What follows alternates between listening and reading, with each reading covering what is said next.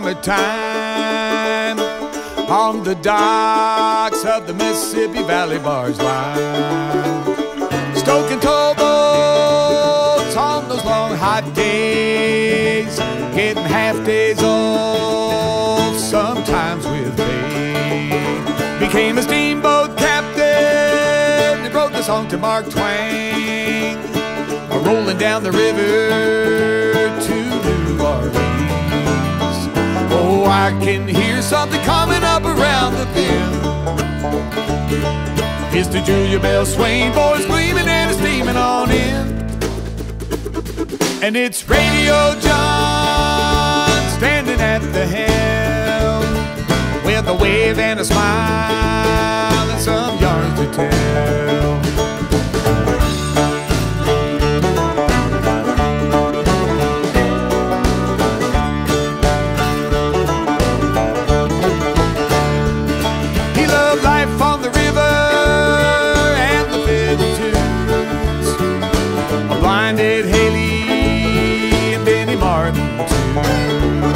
He always played them songs with a vamp in the middle, with a hustle and a shuffle and a skittle while he wrote songs every day, Lord, he scratch and scribble, so the tunes that he wrote he could play on his own. Well, I went up the river, come away last Sunday night, with my fiddle and my banjo and my baby there to hold me tight. A banjo man, he rolled while he sang, with rhythm like a piston on a railroad train.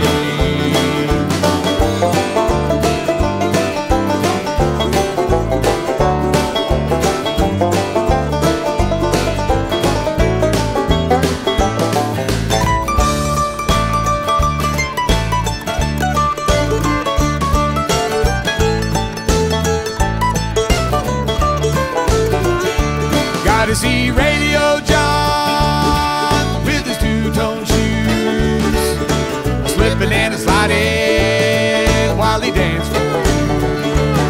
He knew every crooked turn up and down the Mississippi. He was a Huckleberry fan and airwaves hippie. Radio John, a steamboat troubadour, Mississippi Sawyer like we'd never seen before. He spun those tunes in St. Louis and Illinois, they say. He played Bill, Earl, and Lester and some boys named Bray. You could hear his voice every night till dawn. So cut your television off and turn your radio on. It's Radio John.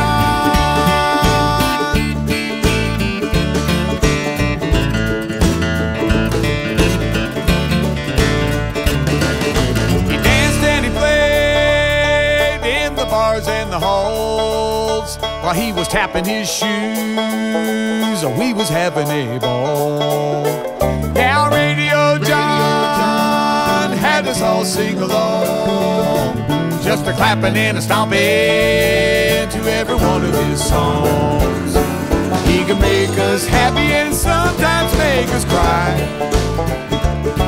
and looking back now, I wish we never had to say goodbye.